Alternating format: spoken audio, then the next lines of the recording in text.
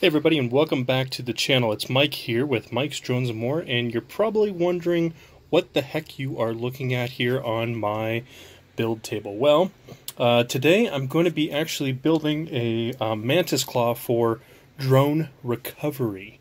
Now the video that they include in the packaging is not exactly the same as the one that you get. It's a little bit different. This is the smaller version, and I could not find a video for this, so I figured I'd make my own build video. So when you get your package in the mail, you're going to get all the hardware that you need. It comes with, these are just standard Phillips, and they do come with lock nuts, and you get this one big eye bolt here, and it comes with two different bolts. It comes with a lock nut or just a regular washer, so I would suggest probably use the lock nut just so it stays on tight. And then you get a whole bunch of these little guys here. Let me just undo these real quick here, drop them out. Alright, so you get a whole bunch of these little doodad things right here, and you get two of these bases.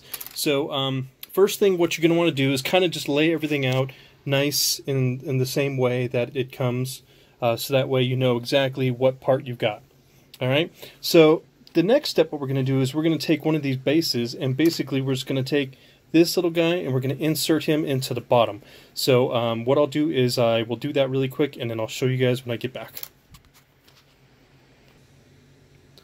Okay guys, so that's what you want to do. You want to put all those little guys in just like that, basically. So they're all kind of facing like that.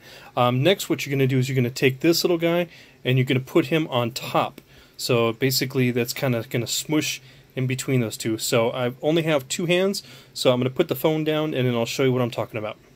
Alright guys, so this is what it should look like when it's done. And then what you want to do is, I was trying to put everything together so I didn't lose this. So once you get it together, you put that eye bolt through the middle, and then you use that lock nut and you tighten it down on the middle. So you can see I used my helping hands because I got tired of this thing falling out of my hands and the little pieces falling out. So I just used my helper hands, and then I just used some pliers to hold on to the lock nut underneath. And basically that's all you've got to do. So next, what you're going to do is I'll show you the next part. We're going to actually start assembling the arms next. Alright guys, so here is the first part of the arm assembly. So once you get one arm together, it's pretty much the exact same process as all the other arms. So what you're going to do is you're going to grab one of these dudes right here. So you've got two separate kind of arms. You've got these more rounder ones, and then you've got these ones right here. So this one right here is got this pointy on one side. It's kind of almost like it's like a bird's beak on one side, and it's round on the other side. So how this is going to go is it's going to go in right here. So you see right there, and you're just going to push it right in, and then see it's got a little bolt, and then you're just going to line it up with that bolt. And then what you want to do is when you're tightening your bolt, you want to make it to where it can move. So basically, if you tighten it and it doesn't move freely, then just loosen it up a little bit. They do provide you screws and lock nuts, so you won't have to use Loctite unless you really want to. But yeah, so I'm going to go ahead and get the next arm, and then I will show you the next part. Okay guys, so the next arm that you're going to be using is this one right here. So you get 5 of the, I don't know, I call them the bird beak ones, and then you get 5 of these. So what you're going to do is you're going to grab one of these guys, kind of looks like half a wishbone or something, and then there's 2 distinct sides. So there's one here that's kind of more curved, and there's this one that's kind of got this weird like little groove in it. So you do not, this is not the part that goes in. The nice round part is the one that goes in, and it goes just like this. So what you're going to do is you're going to just take it, and then basically you're just going to slide that guy right up in between. This is hard to do. Right there, and then you put another screw just like that. And then just like the other arm, you don't want to tighten it to where it doesn't move. You want it to freely be able to move, because this whole thing's going to move. So once you do that, you tighten it down. Now the next part is we're going to actually assemble one of the little grabbers, or the little claws. So you notice you get 5 pairs, or you get 10 of these all together, so there's 5 pairs. And it takes 2 to assemble one arm.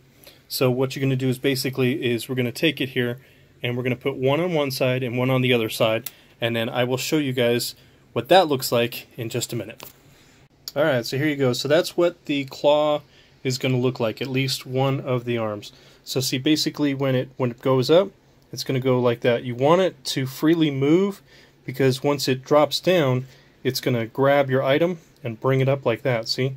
So you want everything to kind of freely move, which is really nice. In their video, in the build video for this company, they show a wishbone thing. This doesn't come with a wishbone. So basically you just kind of got to go like that.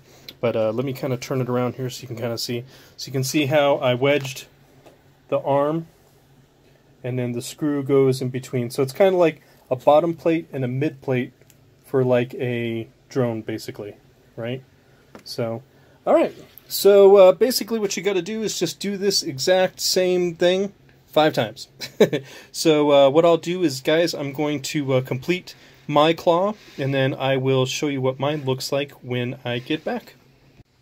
Alright guys, so here we are. Here is the finished product. This is the claw, or the Mantis claw is what they call it. I think the Mantis, yeah, Mantis claw kit is what they call it. Okay, so yeah, it's a pretty cool little nifty little tool. I'm definitely going to be using it to do some retrieving of quads and such and stuff like that. So let's give it a little, kind of like just a quick little test here.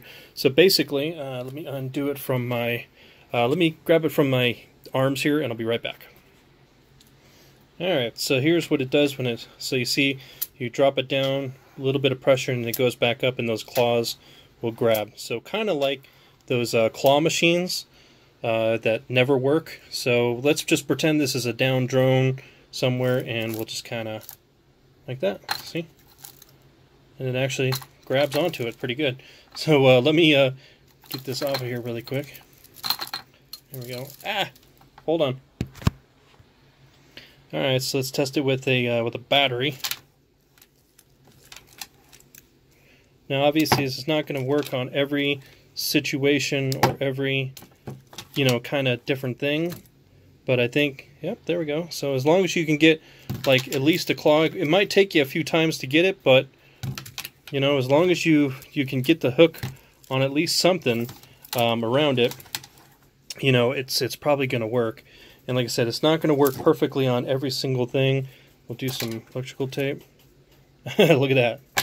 That was pretty cool. So yeah, I'm probably going to be playing with this thing. So anyway, so this is the Mantis claw kit. I will leave a link down in the description for you guys if you want to get it. I think it ran about 20 bucks on Amazon. It was like 14, and then it was like another $5 for shipping. It's not Amazon Prime eligible, but that's okay. The whole thing probably took me about, close to an hour to put together. It wasn't really that hard, but their video is okay. It's just, I thought I'd make something a little bit easier for you guys to see. So next what I'm going to do is, not in this video, but we're going to make a separate video where I'm actually going to hook it up to my DJI Phantom, and we're going to take it out and we'll test it and see if this thing is worth the 20 bucks that I paid for it. So guys, if you like my short tutorial on how to put together this Mantis claw kit and this little device, I think it's pretty cool, hit the thumbs up button. If you like my channel, if you like my DIY how-tos, tips, tricks, all that stuff, hit the subscribe button down there. And if you want, there's a little bell that just lets you know when we have new videos. I typically have one every Monday.